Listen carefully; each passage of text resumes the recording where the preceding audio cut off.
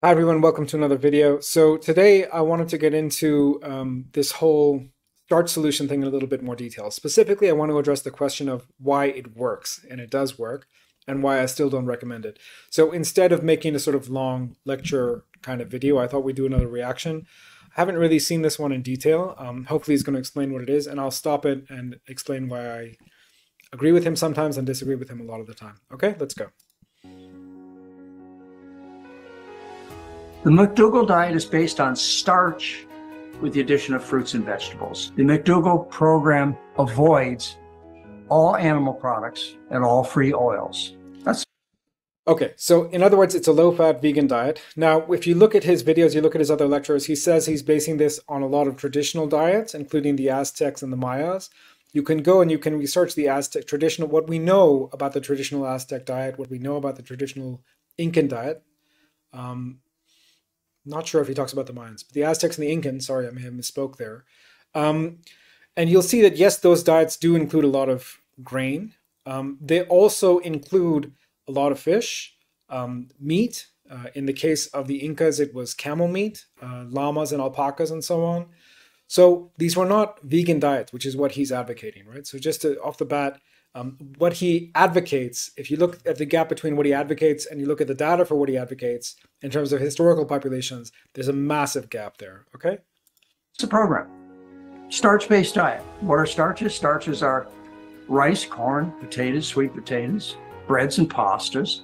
There are thousands of different starches out there. Some we use. There certainly are thousands of different starches if you're going to get to varieties and so on. Many of them cannot be consumed, or if they're consumed, they have to be heavily processed. If you look at the cyanide content of certain tubers and so on that have been consumed traditionally in Africa, for example, that needs to go through a process before it's even human edible. So these are, by and large, these are foods that humans have only consumed in the last 10,000 years. If they were consumed prior to 10,000 years ago, and there is some evidence that he has pointed to in some of his writings, I don't know if he's going to talk about it here, but you look at those societies that were eating some starch and tubers 50,000, 70,000 years ago. First of all, they were very, it's one culture out of many, many, many that may be eating that, right? And secondly, when you dig deeper, you find out that this culture was going through a period of starvation. Maybe they didn't survive most of the time. Certainly they had really bad dentition, really bad teeth, which is a sign of malnutrition. So keep all this in mind. Used today, many we used in the past. As a matter of fact, all large successful populations of people have obtained the bulk of their calories from starch. Depends what you mean by large, depends what you mean by successful. So if we look at human history, what we find is that there is a certain time in human history when kings and sort of warriors wanted to enslave lots of people, wanted people to work for them for practically nothing. And in order for that system to work, you had to feed them grains and starches, right? In the beginning, of course, later on, this became food for kings as well. But in the beginning, at least in my understanding of this history, this is literally food for slaves. Cheap food to keep them active and healthy up until a certain point. Not healthy enough that they could rebel, but healthy enough that they could work for you. That has been the historic role of starches he's mentioned big cities. It's absolutely correct. Because if you look at advanced civilizations that abandoned big cities, for example, in North America, those did not rely on grain so much. They relied more on animal foods. Throughout all of verifiable human history, there's only been a few people who've lived on the extremes of the environment that have followed otherwise, like the Inuit Eskimo, because of their environment, their frigid environment. They've got to eat mammals and fish. That's all that's available. Or there are a few tribes in Africa and in South America that have decided what they're going to do is they're going to go on a diet that's heavy in meat and milk. So the traditional human diet was heavy on meat. Milk is later. Milk is a much later innovation, if you like.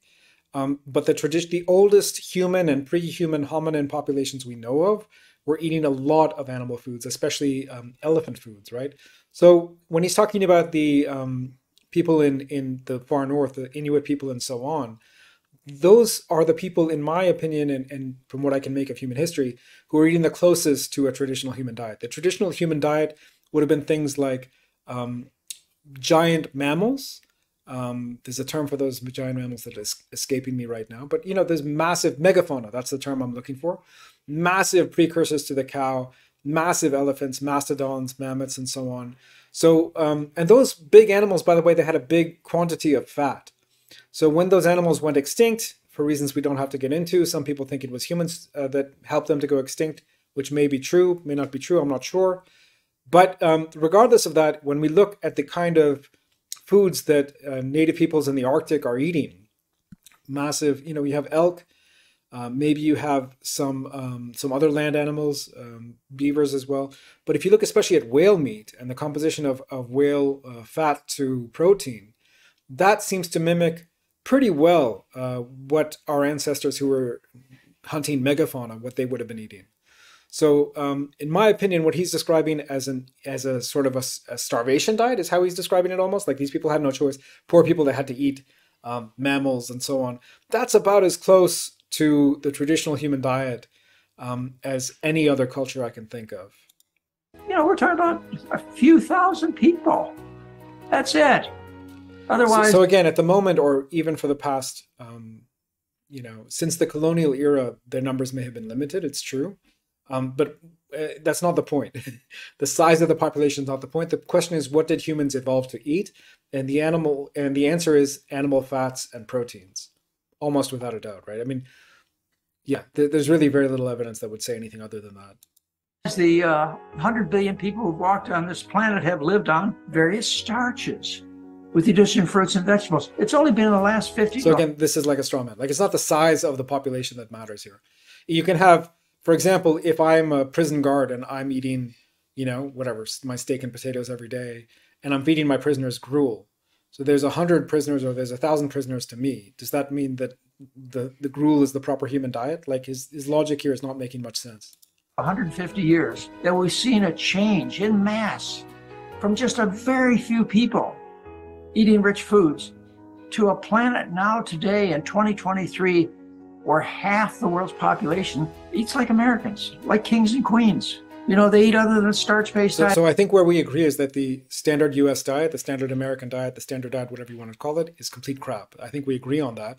I think the reasons are not clear. So when we look at traditional diets all over the world, they always included animal foods. Even the ones that he's talking about, as I mentioned at the beginning, they always included some animal foods, and that was actually a very important part. And if you go and you look at those anthropological surveys, for example, of the nearly vegan Mexican tribes that some of the vegans like to sort of trot out when you have a debate with them, you look at the actual anthropological surveys and you see what those people were saying about themselves and their diet, and you find out they're not happy. Why are they not happy? Well, they can't get enough meat, right? What does that tell you? They ate a meal plan designed around animal foods. What's for dinner? Turkey. What's for dinner? Steaks. What's for dinner? Cheese souffle, whatever. That's the way we think of things, whereas what we should do is having people say, what's for dinner? Beans.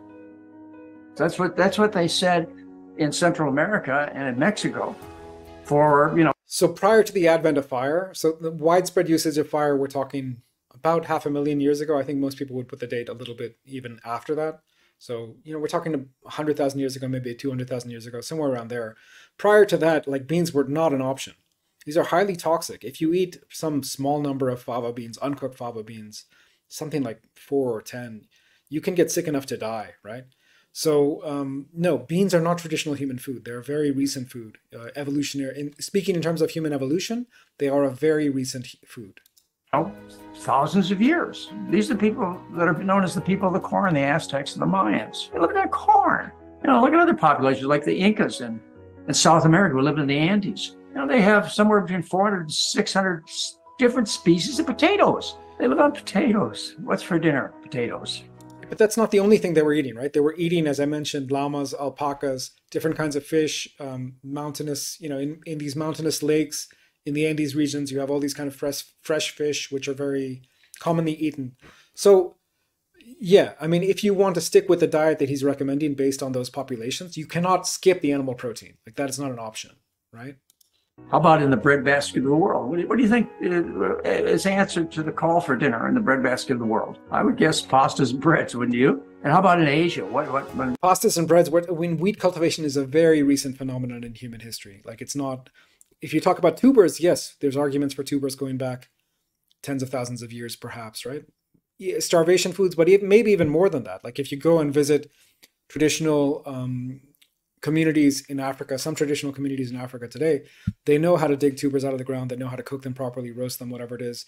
They don't really eat them so much as like suck on them and like spit out the fibers and stuff. But it's still you can argue that tubers are a traditional human food. You cannot argue that wheat is a traditional human food. Like that's bizarre. When the family asks, okay, Mom, what's for dinner? Or Dad, what's for dinner? What do they answer? A starch. You know, so they only answer that when they're near starvation conditions. Even in these systems that they're talking about, like if we look at ancient Egypt, for example, they were the original breadbasket of the world, right? They still produce a hell of a lot of wheat over in Egypt. Wheat is still a very important crop, but it is seen as if, for example, you go to the house of a traditional Egyptian person and they just feed you bread, like that's not food, right? They will feed you meat, especially if you're an important guest, if you're someone they want to honor, they're going to give you the high-value food. The high-value food is meat. Until 1980, this is well documented, up until 1980, 90% of the diet of populations in Asia, particularly the Chinese, have been studied thoroughly. 90% of their food came from rice. That's the human diet, a starch-based diet with fruits and vegetables. So again, you're talking about a period of time when China had been ravaged from World War II, from the Cultural Revolution, from other things that were going wrong. Poverty rates were quite high, both whether you measure them in dollars or just in terms of access to resources. So what they ate, when they couldn't afford anything is rice. That's true. I completely agree with that. Was that good for them? Did anyone enjoy that? Do people enjoy living in poverty? I don't think so. Of course, they make the best with it. I don't want to insult people. Some people you have a culture of poverty. You have a culture that sort of comes up around these foods, and you make the best you can. Do the best you can with those foods. I'm not saying there's anything wrong with that, but as we see, as China is becoming more affluent, when people have a choice, they choose to eat a more diverse diet. Where people get fooled is they get fooled because the human being is a survivor. We could put up with 2 packs of cigarettes a day, a third of a bottle of whiskey every day.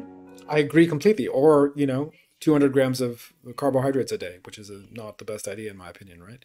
So I completely agree that the human body is quite resilient, especially people like this guy, McDougall and other vegans who had a diverse diet and had enough animal protein in the first 20 years of their life, and then went on a vegan diet. I think they can do quite well, right? And live on a diet of hot dogs wrapped in bacon and cheese. It's amazing what this body is, and we get fooled. Didn't kill me today. Maybe I'll have another cigarette tomorrow. Didn't kill me last week. I'll have another drink today. Yeah, it didn't kill me today. I'll have another cup of rice tomorrow. Like it doesn't make any sense. It hasn't killed me since my last birthday. Well, maybe I'll have another cheeseburger. Dripped in bacon juice. You think you get full. If these particular habits killed you right away, you'd never do it, right?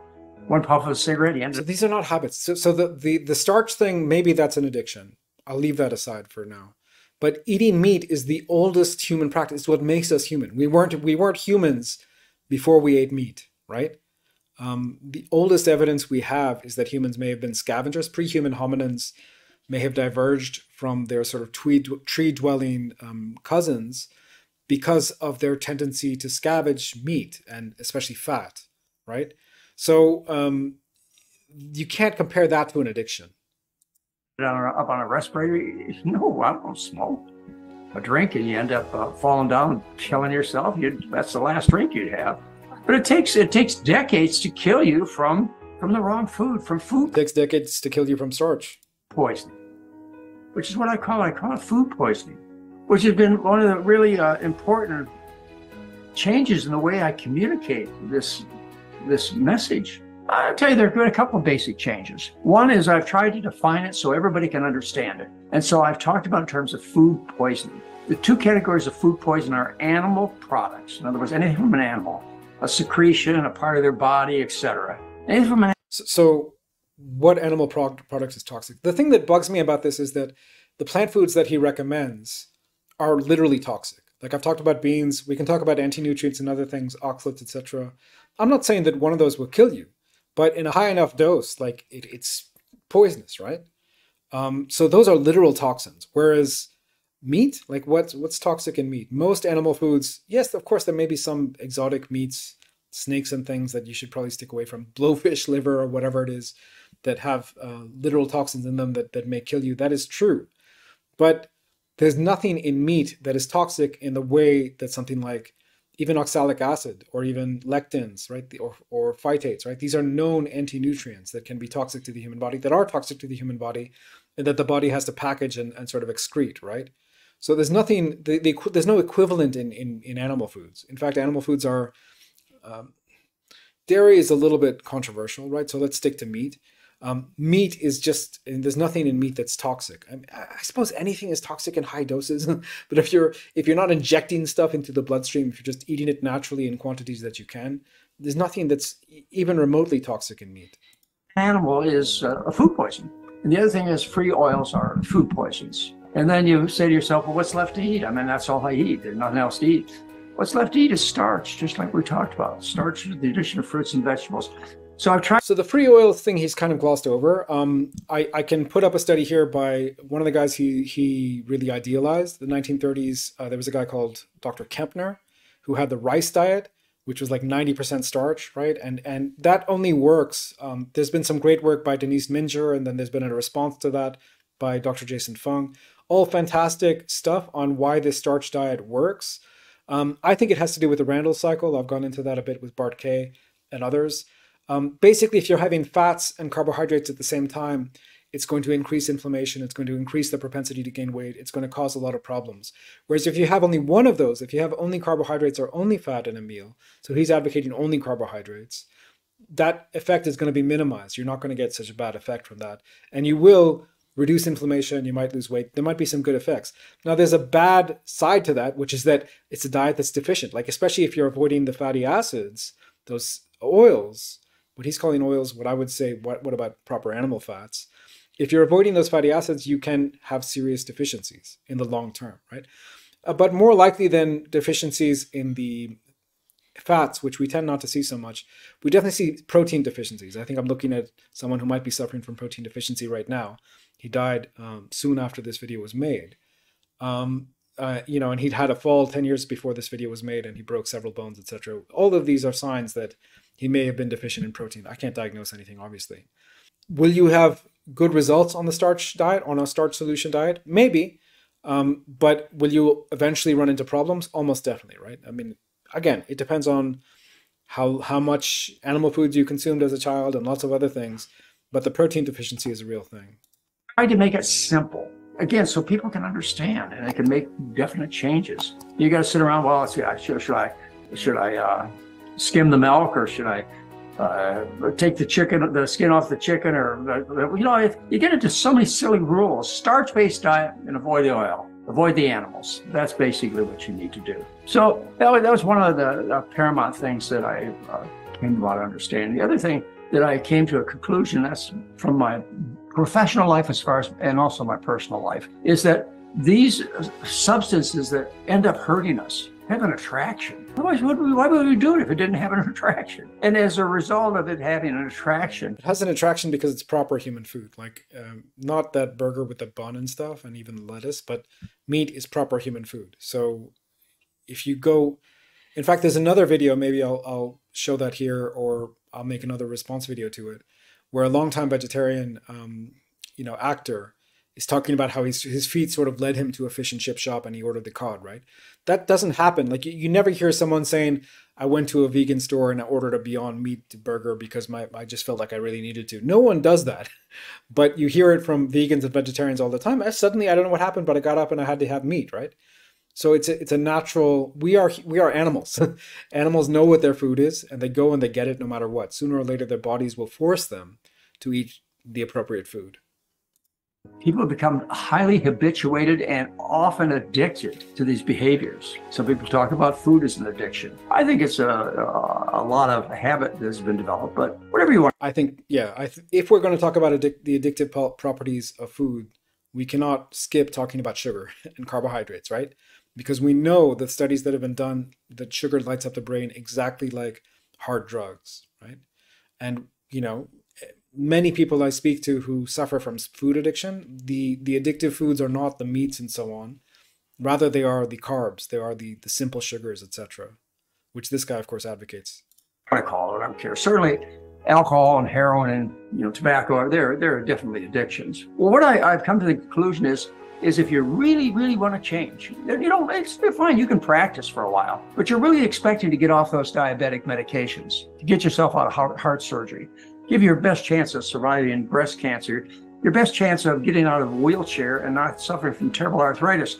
When you get to that point, then you must act like other people do in terms of changing their behavior. You're not an exception. In all my years of practice, the only way I've ever seen people quit smoking is to quit. I've never seen anybody quit by cutting down. Same thing with an alcoholic. You don't switch by, you don't. This is exactly how I feel about carbs. If you want to get over your carb addiction, quit eating them altogether. I don't say that, I mean, I don't say that lightly, like it's not an easy thing to do. And sometimes cutting down can be a strategy for getting rid of them, or at least, really getting rid of them altogether. But I think what he's saying makes sense in the term, especially as it relates to carb addiction. Well, you don't cure your problem by switching to beer and wine. You got to quit. Heroin, you got to quit. You know what? It's the same thing with the food for a good share of people. And that is that let's say do it 100%, it's too hard to deal with. You open that refrigerator and there's that piece of cheesecake sitting there looking at you. You've got to be in a position to say no. Just say no. Just like Nancy Reagan. Nancy Reagan, she was First Lady. What did she tell the youth of America? She didn't tell them to, cut down on your cocaine or your heroin or your opiates. Nancy Reagan is a really bad person to bring up here. Don't listen to Nancy Reagan no matter what you do. She didn't tell them that, did she? She said, just say no. So, I've made this a goal of people. So why, I sort of mentioned Nancy Reagan flippantly. Criminalization is not the problem, and blaming the victim is not the problem. If someone has an addiction, whether they're addicted to carbs or alcohol or whatever, we shouldn't blame them, because if we were in their circumstances, we would have exactly the same thing. So it's not about blaming, it's not about criminalization, but it is about, for me as a person, if I'm an addict, it is about understanding my own personality, understanding my own body, understanding what works for me and what doesn't. And certainly some drugs may play a role. Ketamine may play a role in overcoming alcohol addiction, right? Or MDMA, right? Some of these things actually play a role. So criminalization is never the answer. But if you're addicted to something, it means by definition that you've lost your ability to moderate. So in that sense, I agree with him. But yeah, don't quote Nancy Reagan at me, please. That, if you're ready for the cure, the best you could possibly get, you need to do it 100%. And then I would say the third big effort and big change in my practice is trying to educate people. And if I spend, the rest of my years doing anything, if I stay productive, it'll be becoming a better communicator to more effectively get this. Poor guy. This was pretty much towards the end of his career. This is 4 months ago. So he passed away a couple weeks ago. So this was right at the end. A life-saving message across to people. And I'm getting better at it. Who knows what's going to happen over the next decade or two. So just to wrap this up, why does the starch solution work? There are a couple of potential answers to that. One is that any hugely limited diet, so looking again at that work from Dr. Kempner, where he put people on a diet of mostly rice, any hugely limited diet works. Even a Twinkies diet works for losing weight and for many other things, number one. Number two, Dr. Kempner literally had to whip his patients in order to keep them compliant. It was very, very, very difficult, okay? So if you want to torture yourself, if you want to be whipped in order to ensure your own compliance with the diet that you choose, maybe the starch solution is the diet for you, but it's not a human appropriate diet, right? And all of the data, including some of the data that this guy himself was aware of, the societies he's quoting from, the societies he's relying on, were not vegetarian or vegan societies. There's no way. And he himself, if you look through his own newsletters and so on, he says that you have to take B12 supplements, you have to take a few other supplements, iron supplements, etc., if you follow this for more than, I think, 3 years or something was his take, right? So he knows that it's a nutrient deficient diet. So yeah, don't do it. It doesn't make any sense. If you want to formulate a diet that is largely carbohydrate but includes some animal protein, you could. I'm not saying don't do it. You could totally do it. Is it going to be particularly palatable? This is your whole chicken and rice or dry rice kind of diet and so on. People lose weight on that in part because it's not a very palatable diet. Lean proteins and carbohydrates. I prefer, and I think most people would prefer, to have a diet that is attacking the Randall cycle from the other side. In other words, we don't mix carbs and fats, so we reduce the carbs right down as far as we can go, maybe a pure carnivorous diet or something close to that, at least a ketogenic diet, and we increase the fat intake. That's just something that's going to happen when you reduce the carbs. You're going to have to increase the fat. And of course, that has lots of benefits as well. When I started eating a high-fat diet, my mental clarity got much better. When I started eating a high-fat diet, my skin got much better, right? So there's many ways to do this, but the specific diet that he's recommending is among the worst diets that I could possibly think of for humans to eat. So there's no redeeming the starch solution. It is, along with Dr. McDougall, it is dead and buried. Okay? Thanks, and I'll see you in the next one.